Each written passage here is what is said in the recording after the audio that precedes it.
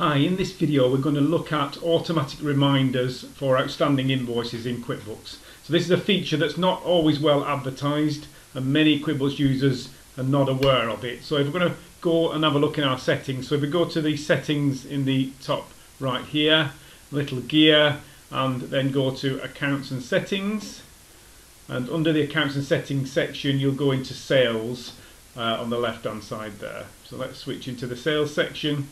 And under the sales section, if you drop down, you can see here you've got reminders, auto invoice reminders as an option. So if I go into there and click in and switch on, that's where you'll see the option to set up to 3 reminders, which will automatically send messages to outstanding debtors and chase the particular invoices that are outstanding. So again, we can create reminders before or after the due date.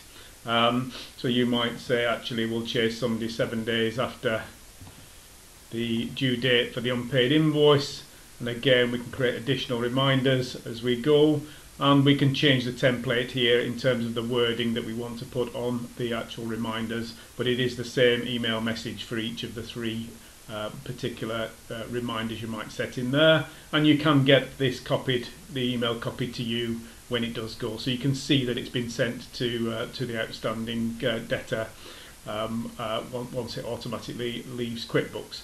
So this is a wonderful feature if you keep your outstanding invoices details up to date. So if you're recording information coming in from the bank every day and you see that your debtor reporting is all up to date, to make sure that you're not sending these out to people who've actually paid you. So if you're very much on top of recording money coming into your QuickBooks, this is an ideal feature to automate some of the debtor chasing and try and get some of that money coming in earlier through these automated emails going out of your QuickBooks Online.